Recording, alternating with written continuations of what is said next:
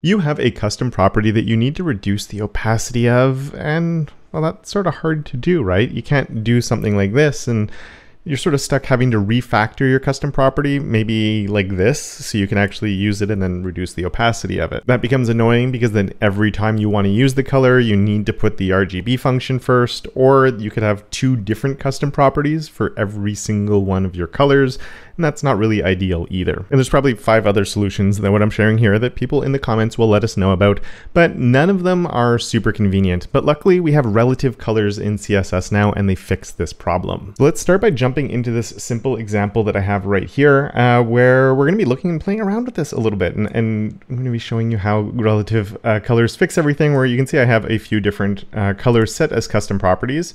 And let's look at this one right here, where that's my example, or actually that's my div of example, and in there we have the paragraph that has the background color on it. And right now that background color is just looking at the var brand, which as we just saw, we can't reduce the opacity of, but we can use relative colors now. So to do that, I actually come here and I can do an HSL around the entire thing. And that might seem a little weird, and that's, this is where it didn't work when we tried doing something like that, right? And it didn't work before just because that doesn't make any sense. But what we could do is actually come here and I could write from this color. And that's why it's a relative color, because we're basing it on another existing color. And then the only thing is we still can't do the over 0.5 or whatever. And this is the newer color syntax. I'm not dividing by anything. I sometimes get questions about this. So this is just the opacity after a forward slash. We're going to see it a little bit more as we go through all of this. And then I'm going to do an H space S space L, and then I'm going to do my forward slash 0.5.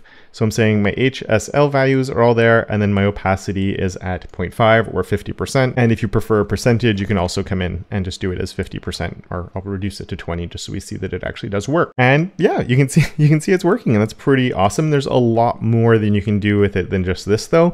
And of course I'm using this as a custom property, but you could just come in here with whatever color you wanted. So, I could come in with a hex code that I'm then getting the HSL values for. We need one more 0 there for a valid hex. So we're actually making an HSL value based on this hex code that's getting mapped over to the HSL values. And then we have the over 50%, or again, we could do a 0.5 here. Both of those do work. And the HSL here might seem a little bit strange, but it actually can be kind of useful. And the reason for that, I've actually done this already on my H1. You can see I'm actually doing this as an RGB instead of an HSL, and I'm basing it on my color brand. And I have my red is there, my green is there, but then I can come in and do a calc based on the blue. So if I just did my B here, we could just have the B, and you can see the relative colors right there is my actual brand color. But I can do some math on that and change the color if I want. So that's kind of interesting, right? That we can do things like that and manipulate the colors. And this could be also useful over here if we turn our attention back to that, because it could be that the lightness, it's too light right now, and I want to make it darker to make my text easier to read, because now that the opacity is lower with my white text, it's not super clear. So I could do a calc and reduce it, right? So I could say like calc is my lightness value, which whatever it would be from this, it's just taking that as the lightness value, and I could say like minus 50, and it's going to reduce down to 50. It's going to black because I reduced it too much. But there you go. You can see, if we do that as a 0, you'll see it's going to get a bit brighter, and then minus 20, and it's darkening it. You don't only have to do that though. I could just come here and actually put a value. So I could say that my lightness is actually 20% now, and it's going to give it to me at 20, or I could say it's at 80%, and not 820, but just 80. And now it's going to be actually the 820 there did seem to work, and it got super bright. Yeah, you can put just a number here that you want. I want my saturation to be 0 for whatever reason. So I can make it a 0% saturation as my value, or again, we could do math and do a calc and manipulate that value if we want to. So let's undo some of those just to make it a little bit easier to read. Maybe we'll set that at 30%, just so it's pretty clear. what we're doing right there. And I know some people right now are probably already looking at this going, well, that's really long and that's really annoying. But just as a reminder, in the old days, we would have, if we wanted to do this with using these, well, first of all, I wouldn't be able to do it based on those values. And if you had an HSL value or something, you'd be coming in, breaking it all up, right? So you would have to break each one of those up to allow us to overwrite each one individually, or then add the opacity or something, and then have more custom properties. So it was annoying, right? So we don't have to do any of that anymore, which is really cool. Now, another interesting thing that you can do here, which I'm not sure why you would do it, but when we do this, let's just make this back to RGB. Like that. So my color is coming from my color brand, or even let's change that. I put these here so I can do my primary, which goes to Rebecca Purple, just because I wanted to show that it could work with named colors, or even let's come here, Rebecca. We can just write it like that as well. It doesn't have to be a variable, and we can see it's coming through. And again, I don't know why you'd want to do this, but basically what doing the RGB or the HSL or whatever it is here is doing is it's saying we'll take the red and map it to the red, take the green, map it to the green, take the blue, map it to the blue, and then that's why we can do the manipulations, because we can say take that blue value but do this with it, and then that's going to become the blue. Interestingly though, you can actually put RRB here if you wanted to, and it's going to take the red value as the red, it's going to take the red value as the green as well, and we could also take the red here as the blue. And we didn't really have a lot of red in there. Let's do this with the blue, maybe B, B, B, and then we might get a bit more of a color coming through, or a BB. Let's do a B, RBB, just to see what we get. You can see, anyway, we're getting different colors. I don't know why you'd want to do this, but there's always people that come up with really creative ways of using stuff like that. So I did want to show that it is possible. And I actually want to show a couple more things, with one making easier hover states and stuff with the buttons. And I want to get into color schemes a little bit as well. But before we do that, there's an important thing that we do need to talk about, because I know there'll be comments about it, which is browser support. Right now, global support for it is at 85%, which, you know what, that's not too bad for something that's relatively new. And it is in every browser except for Firefox. But look at that, it's coming in Firefox as well. So it will be available in all the major browser engines very, very shortly. And I'd say at this point in personal projects, this is 100% safe to use. You can have fun with this, go crazy with it. And then just keep an eye on these browser support tables. I'll put a link in the description in case you're watching this in the future to see what the up-to-date version of it is.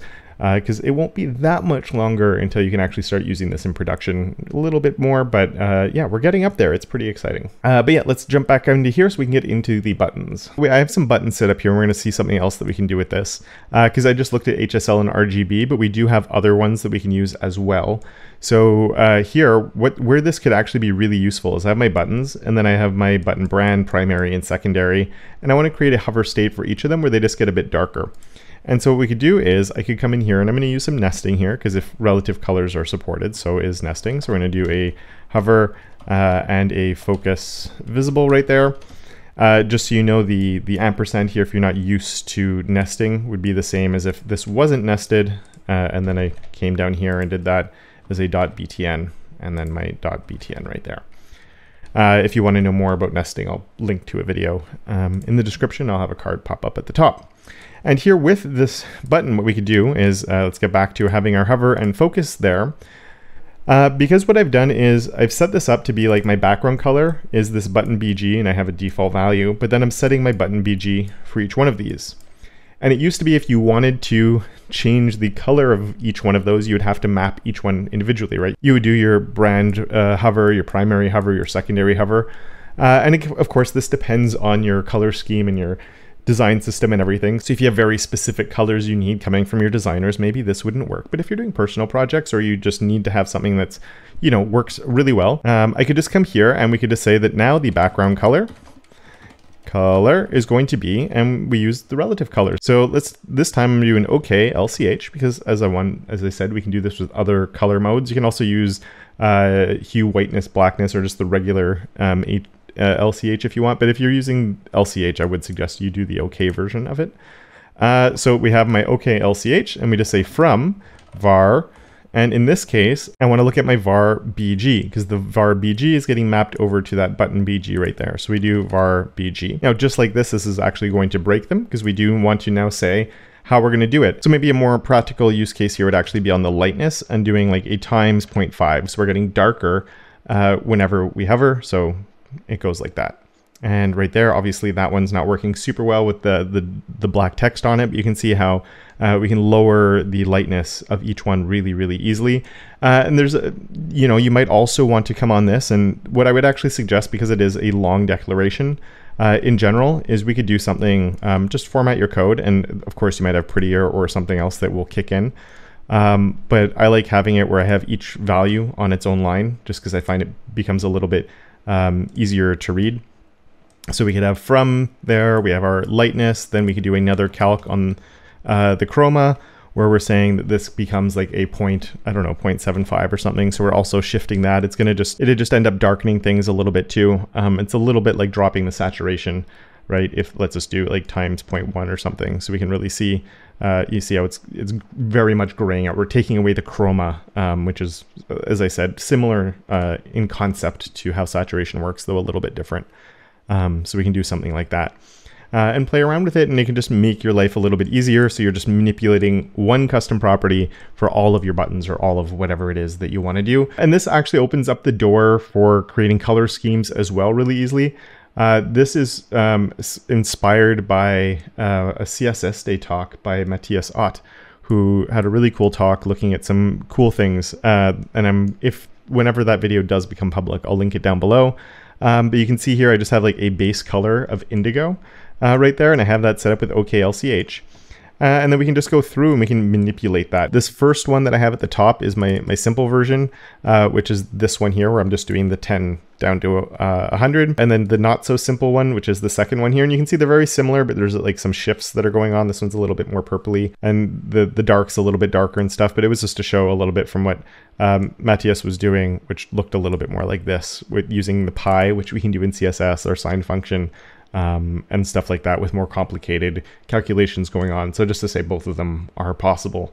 And sometimes there's some benefits to this in creating more consistent color schemes and stuff. But I'll link to this in the description if you want to see more of it. And one other really quick example here is this nice one from the Chrome for Developers blog, in the article where they examine this. So I'll put a link to that in the description. I think it was by Adam Argyle, where you can see like this nice sort of lighter to darker thing that you'd think would be pretty straightforward, similar to sort of the simple example I did at the top here. But the saturation of all of these, or the chroma for all of these, stays quite bright as we go through. And if you look at what they did here, is as it's going through each one of those, we have the OKLCH, and then we're going through the different ones. We're reducing the lightness, we're decreasing the chroma, and we're also slightly rotating the hue for each one of them as well. And it actually makes it look really, really good and consistent with whatever color we're using. So it might seem like these sort of strange calculations that are going in, but from people who do a lot of color stuff, they're probably really happy to see that we can do this now so easily. And again, doing all of this based on one custom property, which is super cool, instead of having to have a whole bunch set up. And of course, you could also use this to create custom properties like I did here, right? So, right, I have my different versions of my indigo set up as custom properties based on that base color, which again makes life a little bit easier. And another thing that we can do to make color schemes and play with colors and fancy stuff in colors in general with CSS is using color mix, which allows us to mix two different colors together to get a third result, which you can even do with transparent, which is kind of interesting, and is another way to get transparency into colors and sort of play with stuff. So if you're curious about that, want to learn more about some of the new stuff that you can do in CSS with colors, do check out that video. It is right here for your viewing pleasure. And with that, I would like to thank my enablers of awesome, Andrew, Philip, Simon, and Tim, as well as all my other patrons for their monthly support. And of course, until next time, don't forget to make your corner of the internet just a little bit more awesome.